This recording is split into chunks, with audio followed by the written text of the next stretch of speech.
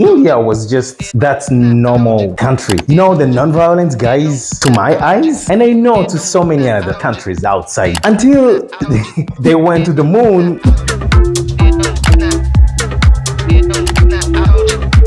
They landed the first ones to land in the south of the moon. I just watched it a few minutes back, and Chandrayaan 2 had a problem in the last phases of its time. So we want to prove to the world that we can land this. This success belongs to all of humanity. It will help moon missions by other countries in the future. Wow. So I know I am not an Indian, neither my opinion can't change anything, but I do have a lot of things which changed in my mind by me seeing since a few years back, watching India attempting to land it, trying it again, and finally landing at the moon. If other countries, even presidents and big guys of other countries, USA, could say about what amazed them about India, congratulate them for their success. Joe Biden said congratulations to India, and to him, it's a testament that hard work of Indians paid. China did congratulate India. Russia did congratulate India.